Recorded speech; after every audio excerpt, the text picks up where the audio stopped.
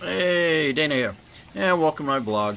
Today I'm finishing up on doing receptacles or outlets, as you might want to say. My last video was the reason I'm doing that is because this receptacle here, which is a primary feed to, it was actually 3 different receptacles, which I took one out. This one here, as you can see, got really hot and started a fire, and then it burned itself out, thank God. It didn't trip the 20 amp circuit breaker, even though these are 15 amp outlets. So right now I'm finishing up on that, and here's the original one. They're at least 20 years old. As you can see, it burnt the back of it pretty bad, and then caught this on fire. The thing is, it was behind the wall, and there was no way to tell which one it was. So I wound up having to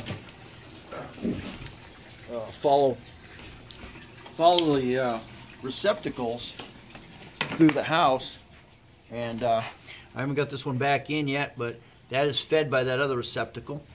And then you come down the wall here, and I did this one the other day, and now that's back to normal. And as you can see, what happened is there's a heater. This is one of those imitation fireplaces, and it has a built-in heater, and it comes out, and then we had it going in here, and we hooked up one of the portable oil heaters into the same thing. So this was running, the oil heater was running, and so was this. And with that, you would think it would burn at that receptacle, but it didn't. It came through this receptacle and then went to the back side and burnt this receptacle. So I can't really say why, other than it failed. This receptacle comes straight from the circuit breaker. I've actually got another. There was actually another breaker back behind. Actually, the receptacle come from the circuit breaker into this. There's a receptacle back behind here, and I didn't know it because we've had this thing sitting here for almost 20 years. And the wire goes over the top. So now I rewired it, so now this is the primary coming straight from the circuit breaker. That also feeds this switch, and it also feeds these 2 light switches, and that comes across, and that particular breaker or particular outlet also feeds. There's one up there. So you know, you got to be careful, because I actually disconnected that one up there. We don't use it anymore.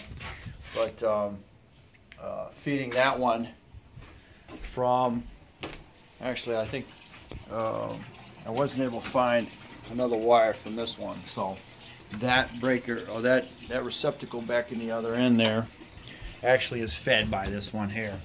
So you can see how contractors work. They try to fill every one of them the way they are. So anyway, I'm about finished up. I gotta put the drywall, Mr. Drywall, that I had to cut out to find it. I knew it was here, and line's right up there with that puppy there, and there she goes. All right, perfect fit. Now I'm gonna have to go into the drywall business and get this all re-tacked up, but at least I don't have to really worry about it, because there's a got a piece of paneling here.